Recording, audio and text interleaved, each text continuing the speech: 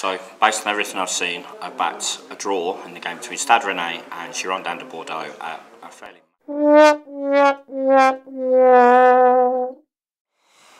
Hi, my name is ProTipster Dan, and these are my Tipster Diaries. So, my bet on Friday didn't win, but let's move on. Today I wanted to look at Asian handicaps. Asian handicaps are quite easy to get to grips with when you understand them. The basis of an Asian handicap is that there are only two outcomes to a bet. One team wins or the other. That's the point. So half goals. What is half a goal? You can't have half a goal in a football match. Half a goal when you hit the post? No. The reason bookmakers use half a goal in Asian handicaps is precisely because you can't have half a goal. That way you get a result that's split either one way or the other. So it's just a two-way result, not a three, as there would be if there was a tie.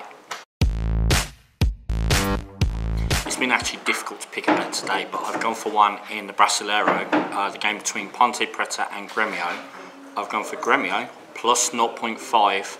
That means either to win or to draw at 1.53. Check next episode to see if I win.